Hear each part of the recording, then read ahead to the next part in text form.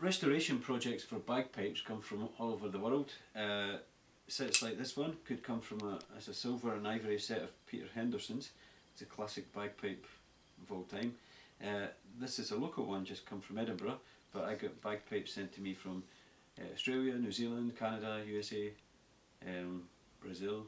Bagpipes from all over, because I think I've built up a reputation for the restoration of pipes now, and probably about 2/3 of my projects are restoration jobs and 1/3 is brand new sets.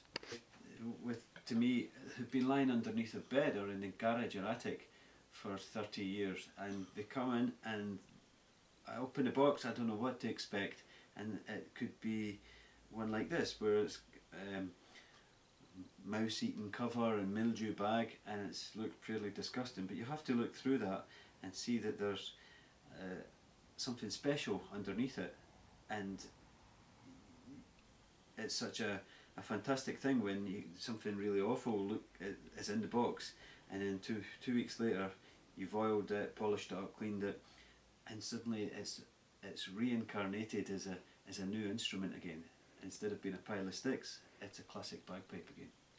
Bagpipes in 1900 was closer to A, and fashion has made it so that bagpipe tuning has gone up. It keeps on going up and up a few cents every few years, and they're just far too flat, and the way to test them is just to pop a reed in and blow and see what the keynotes are, see what you get and how true that the note is to A when you pop a reed in. These pipe chanters are all old ones which are pretty flat. The bagpipe pitch has gone up at least a semitone in the past 100 years. So these chanters, and there are 170 there, will be from A up to B flat and through. And the oldest one there is from 1860, Alexander Glen 1860.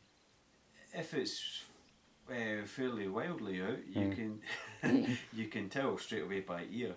But if I get a chanter and it's 1970s, 1980s, it's going to be a little bit flat. You test it with a tuner, electric tuner, and it'll tell you. You can sink the reed deeper, but that'll affect different notes in different ways.